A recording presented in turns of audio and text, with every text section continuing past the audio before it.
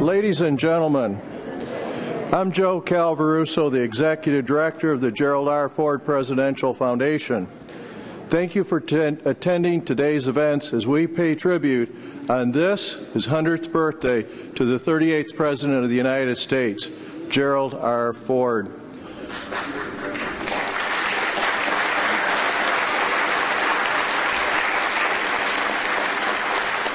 The Gerald R. Ford Presidential Foundation is pleased to have commissioned the magnificent USS Gerald R. Ford model that we will unveil shortly.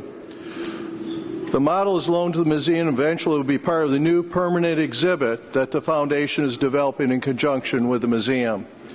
This model will allow the visitors the opportunity to see the extraordinary work of the Newport News shipbuilders. In this new carrier and the class of carriers, the Ford class. This model was funded through the generosity of Foundation Trustee David Frey and the Frey Foundation. On behalf of all of us, thank you, David.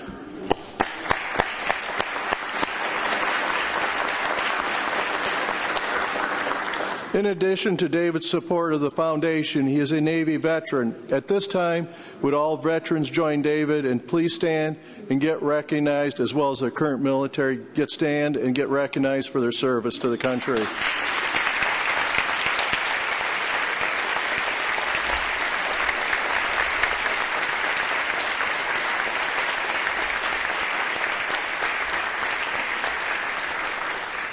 Thank you for your service to this country. At this time, I'm pleased to introduce my National Archives counterpart, Dr. Elaine Didier, Director of the Gerald R. Ford Library and Museum.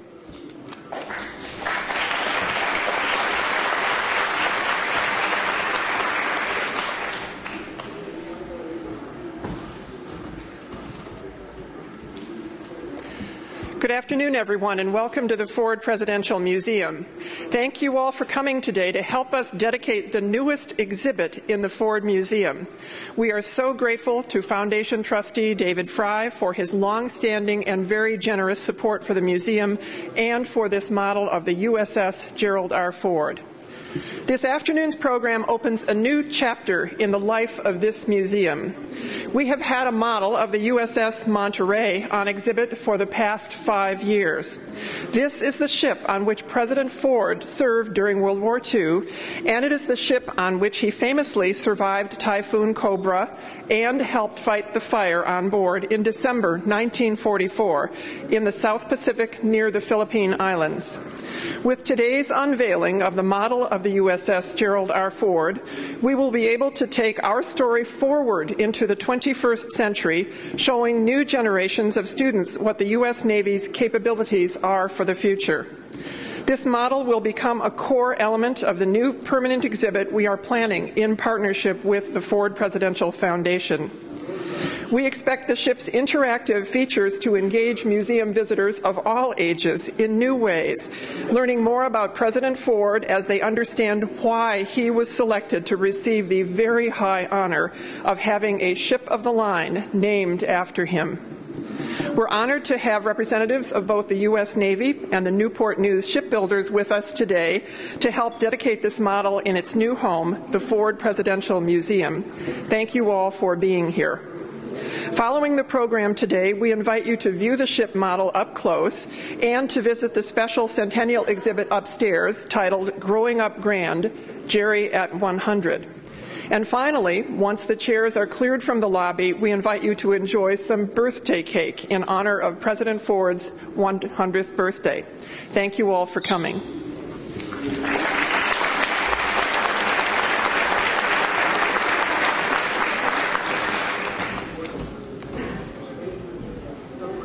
Sergeant First Class Alvy Powell serves in the United States Army. Sergeant Powell joined the Army after graduating from the University of Maryland with a voice degree.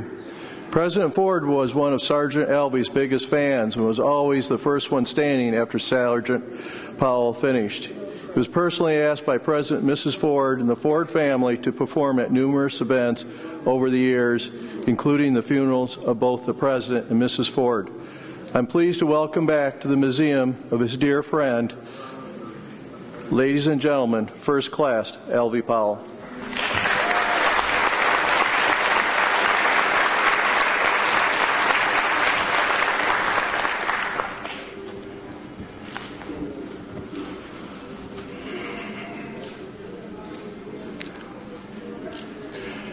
Eternal Father, strong to save, whose arms have bound the restless wave, who bids the mighty oceans deep its own appointed limits keep.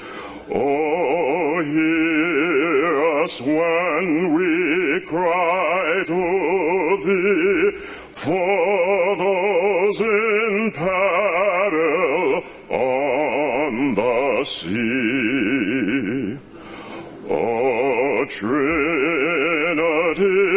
of love and power, thy children shield to danger's hour, from rock and tempest, fire and foe, protect them wheresoever they go.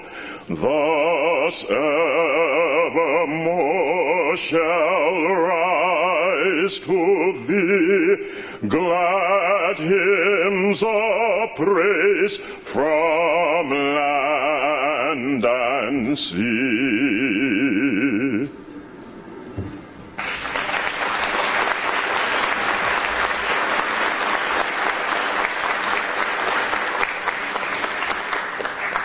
Thank you, Sergeant Powell.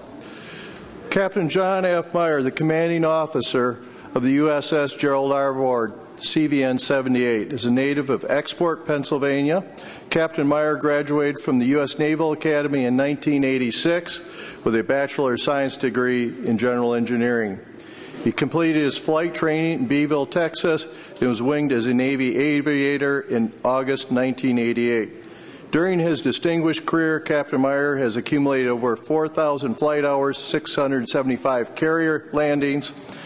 His decorations include Legion of Merit, 3 awards, and various other personal and unit-level awards. He is married to the former Rachel Edwards, who is also joining us today. Thank you for coming. He also is accompanied, he has 2 children, Michael and Matthew.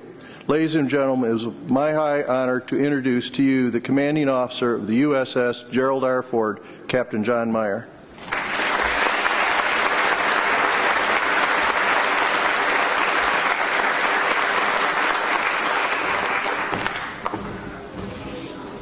Well, thank you for the warm introduction. I'll dispense with the introductions as we just did that a few minutes ago, but suffice to say I'm thrilled to be here. I'm frequently asked about how you build a crew for an aircraft carrier, because from a shipyard construction point of view, I wouldn't call this straightforward, Matt, but it certainly is more straightforward. As a matter of fact, if you were to walk around the ship today, you would find blueprints in every space, everywhere that the construction's going on. Nobody's winging it. They've got a plan, and it's a thorough plan. It's been going on for years now, and it'll continue for years into the future. But it's methodical, and it's well thought out, and it's planned, and you've got it right in front of you. I will tell you that I'm fascinated with the shipbuilding process in and of itself. And this is especially true for all the young men and women, the Boy Scouts and the Cub Scouts that are here today. If you are interested in math or science, engineering, applied science, I tell you, that's where it's at. You can read about it in a textbook, but when you are on board that ship under construction, it is engineering at its finest. It is practical math and science put to work to make our nation's finest and the world's most advanced and capable warship. You know, there is no blueprint for a crew. When you start building a crew, you start kind of like you eat an elephant, one bite at a time, right? You start in small steps. You start, right now, we've got about, well, we've got a few folks here, but we've got about 240 or so sailors. That's a little bit less than 10% of the crew today. But as I come here to Grand Rapids and I visit the museum and I spend this weekend and I've gone through this process, I know how you build a crew. And really, all you have to do is look at our namesake. What a brilliant story. What a positive role model for our nation. What a positive role model for the youth of today. And what a positive role model for a husband and father today. You know, I look back on President Ford's life, and he grew up and was born in Nebraska and to an abusive father in a broken marriage. Moved to Grand Rapids and quickly got on the right track and found himself in a much happier family, in a much happier environment in Grand Rapids. And it's very easy to see how this environment can raise such great people. He excelled in sports. He excelled in school. I talked earlier about the courage that he has shown throughout his life. But an example of some of his other aspects, December 7th happened when Pearl Harbor was attacked, and Gerald R. Ford raised his hand and volunteered to serve his country. Much like thousands and thousands of sailors, Marines, soldiers, and airmen that did the same thing after September 11th. That speaks to his character. Following his return from that shortly after World War II, he sought office and won a highly contested incumbent election where he won and served in office, I believe, for 28 years or so in the House. In a time of national crisis, he was selected to be vice president, voted on by the combined Congress by an incredible margin, a margin that, while not unanimous, I don't know that we've seen a margin or a vote like that in quite some time. But it speaks to the need that the nation had at the time for a man of integrity. And if you look at the Ford Foundation's motto of integrity at the helm, there's really no finer way, I think, to capture Gerald R. Ford. He was a man of integrity, and he was a man of humility. Little did he know, or perhaps he had an inkling, when he took office as vice president to replace Spiro Agnew, about 10 months later, he would raise his hand and take the oath for president of this nation. He had the moral courage to make decisions that were right for the nation, to heal the nation, and to move forward. That cost him politically, but I'm not sure that that's what really mattered to Gerald R. Ford. I get the sense that he made the right decision regardless of the consequences. You know, we talk about those aspects of Gerald R. Ford. He was also a loving father. And we have the great fortune on this ship to have his daughter, Susan Ford, be our sponsor. I like to say our sponsor and shipbuilder, because she has quite literally built some of this ship. How fortunate is that? He was also a loving husband. So as I look for how you build a crew, well, there's no blueprint for how you build a crew. There is certainly a blueprint for how you build the crew of the USS Gerald R. Ford. All you have to do is look around you. This museum is a tribute to that. This museum and his life stand as a tribute for how you build a crew. What a way to live a life. How honored are we to serve on that ship that bears his name. Thank you all.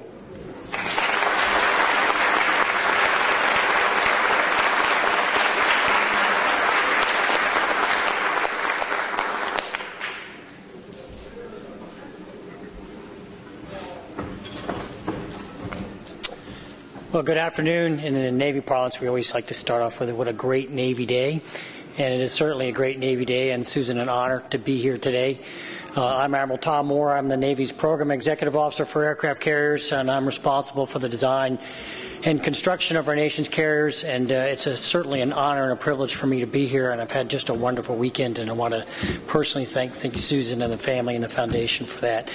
So I've been asked to talk a little bit about the ship you're about to see here on the right, the Gerald R. Ford. What is it?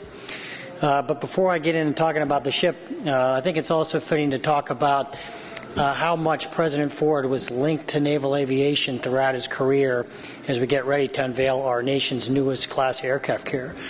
So most of you may not know that last year we celebrated the centennial of naval aviation, 100 years of naval aviation.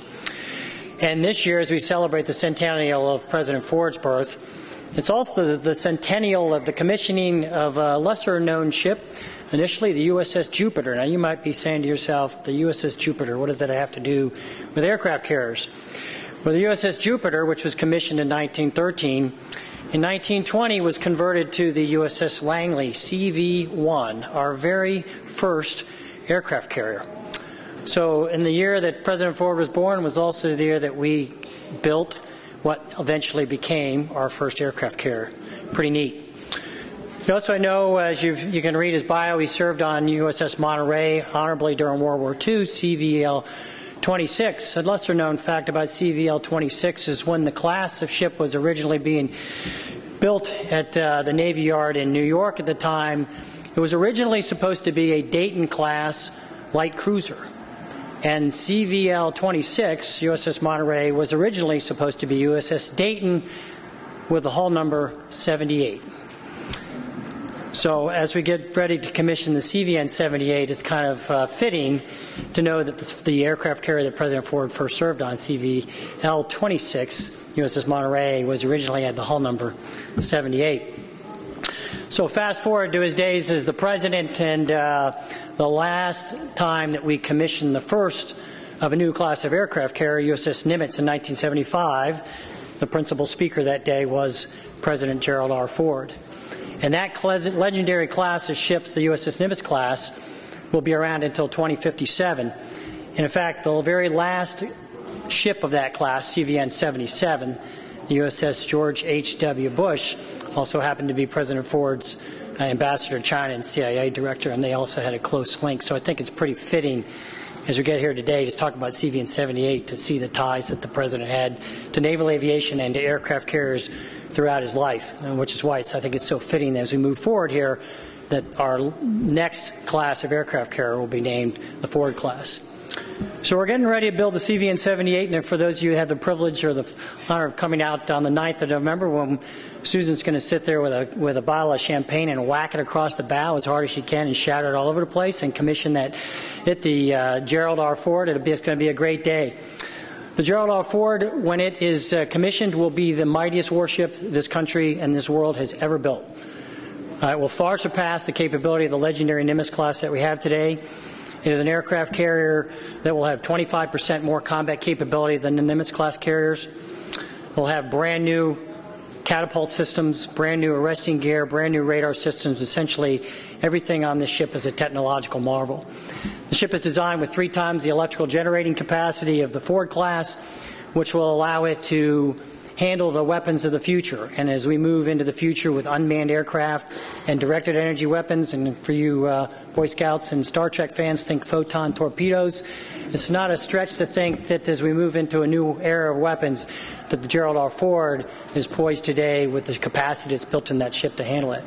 And lastly, and just as important in these days of tight budgets, the ship is designed over its 50-year life cycle to operate at $4 billion less than the cost of a Nimitz class carrier today, and that's pretty substantial. Now, we like to say in the carrier business that the Gerald R. Ford, by the way, when commissioner in 2016, will be around for 50 years till 2056. So we have a saying in the carrier business that the last commanding officer of the Gerald R. Ford hasn't even been born yet, to just give you a sense of how long we keep these aircraft carriers around. And as we celebrate the centennial of President Ford, it's also fitting to note that this class of ship, the Gerald R. Ford class, with CVN-78 being the very first ship of the class, will be around for another 100 years. So as we celebrate the centennial of this great president, just know that the first ship of this class will be the first ship of a class that will also be around for another 100 years. So I think in total, it's fitting that we're going to show you this model today of what's going to be a tremendous ship and to be a true legacy to a great president. And I'm pretty honored to be here today. So it's my honor at this point to introduce the president of Newport News Shipbuilding, Matt Mulhare.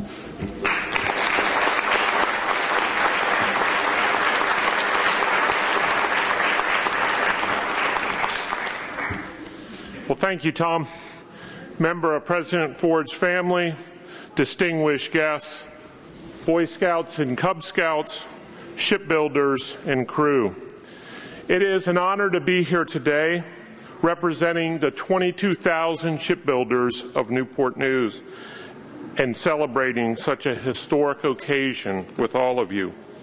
We are proud to be building CVN-78, named for a man who embodied integrity, honor, and courage.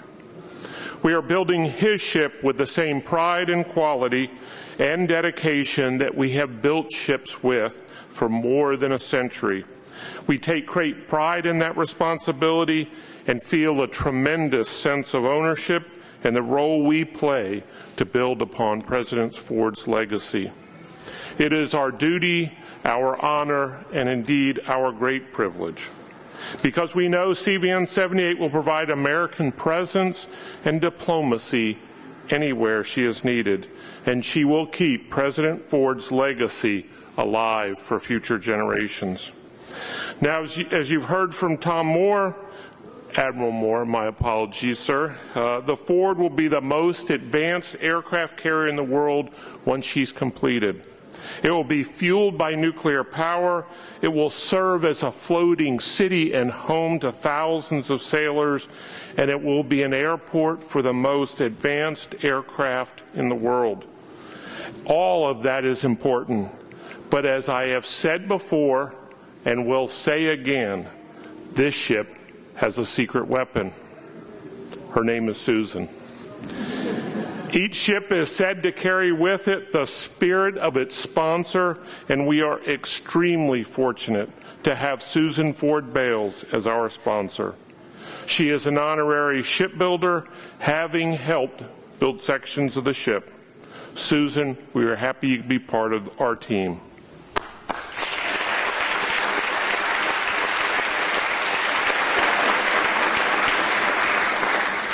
We ran an ad today in the Grand Rapids Press.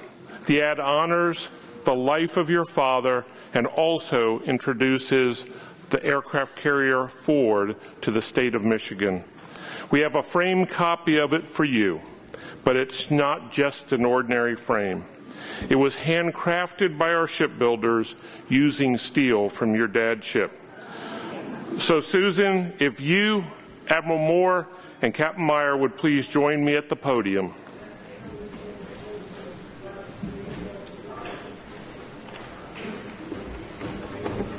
Yeah. Yeah, I think so. Oh my God.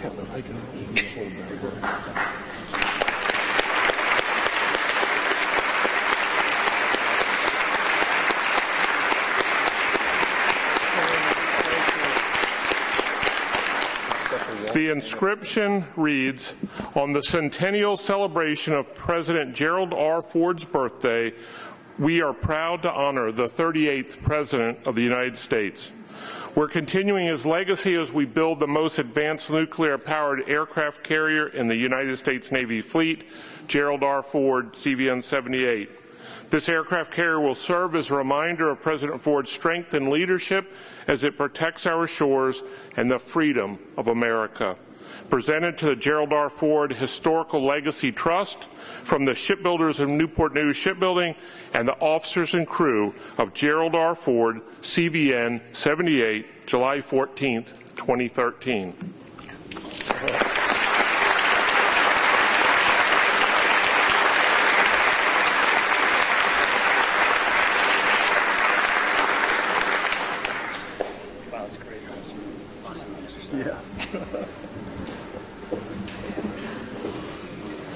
Thank you.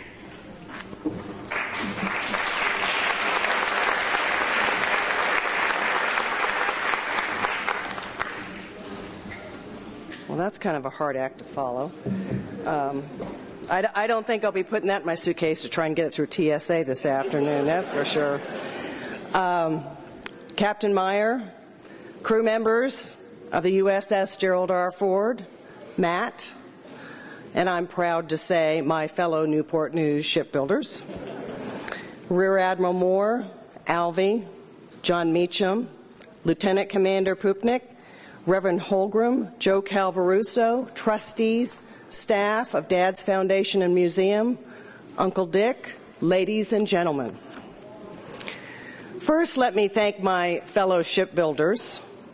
It is magnificent, and most of all, I want to thank each and every one of you, all of the shipbuilders who are back in Newport News, who are watching this on the live webcast.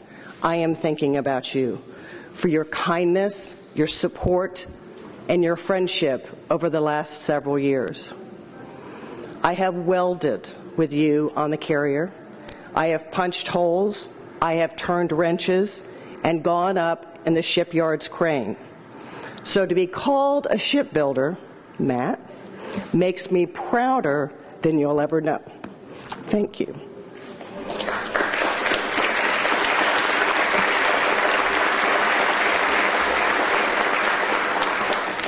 Captain Meyer and the crew members of the USS Gerald R. Ford, your patriotic commitment has been displayed magnificently this weekend in Dad's hometown. Your integrity is now part of the fabric of his rich legacy. He, as an I, would be so honored and proud that his name will be permanently associated with you and the thousands of future sailors who will serve aboard the USS Gerald R. Ford for decades. Ladies and gentlemen, but I also want to tell everyone here about a new scholarship. Wings Over America has established the USS Gerald R. Ford CVN-78 Scholarship Fund. The fund is to provide college scholarships to dependent children and some of the ship's crew, and we've placed brochures on the table over here next to the model. It is, ladies and gentlemen, a tribute worthy of our support, and we'd be grateful to add any assistance that you can provide. I'd like to ask Captain Meyer to come up here and join with me at the podium.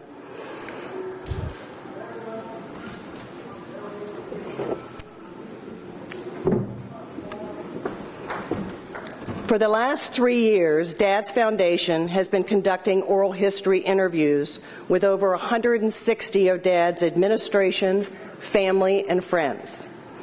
The oral history transcripts are now complete. The rich history of Dad's life and his legacy of integrity are vividly captured in these transcripts. Captain Meyer, you and your crew are continuing that legacy and integrity.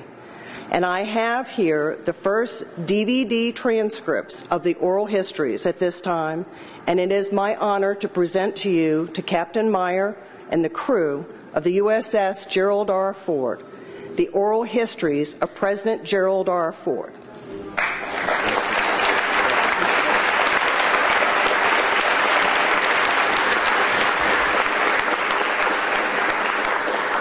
Thank you so much, Captain.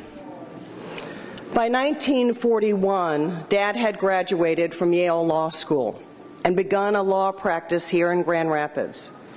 His professional life was blossoming. But then on December 7th, it all changed, and Dad and our country. But there was one thing alone Dad wanted to do, and it was not to continue his law practice, and Dad promptly enlisted in the Navy. And he went on to serve as lieutenant commander aboard the U.S. carrier USS Monterey in the South Pacific. Now, 70 years later, his name is affixed to the Navy's newest carrier and the new class, the Ford class. In many ways, the model of the carrier that we're about to unveil vividly captures Dad's personal legacy and proud naval service. So I share with you my hope. Many visitors who look upon this model recall the extraordinary life of Grand Rapids' favorite son. And many may marvel at the skill and patriotic commitment to excellence of the shipbuilders of Newport News. And may they recall that Dad asked God's blessing for the brave men and women who will serve aboard the USS Gerald R. Ford.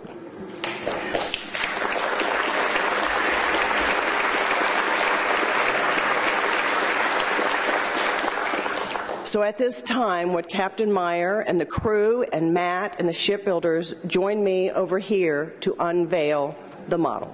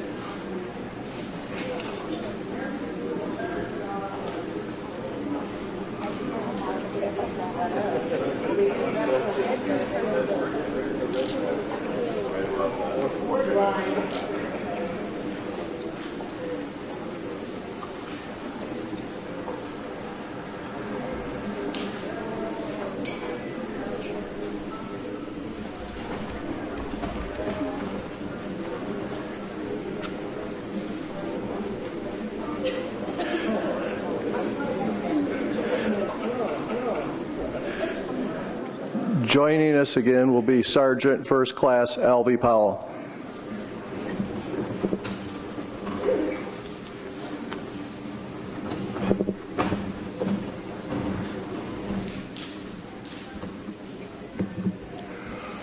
While the storm clouds gather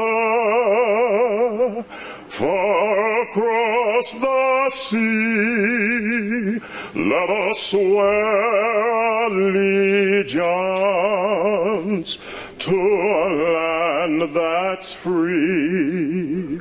Let us all be grateful for a land so fair, as we raise our voices in a solemn prayer.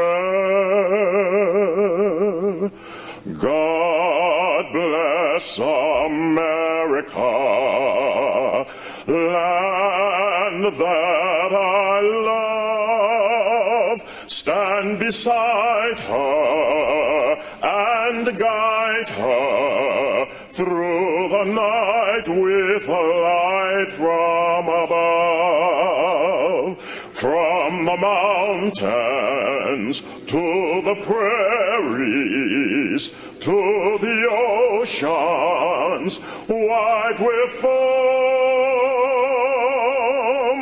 God bless America, my home, sweet home. Once more, God bless America, land that I love. Stand beside her and guide her through the night with a light from above. From the mountains to the prairies, to the oceans white with foam. God bless America, my home, sweet home.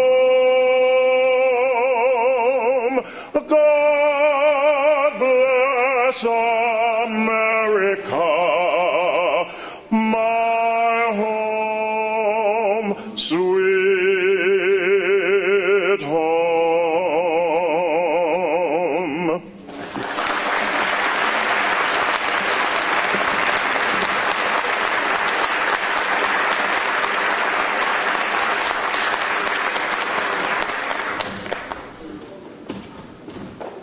Thank you for coming. That concludes our program for today.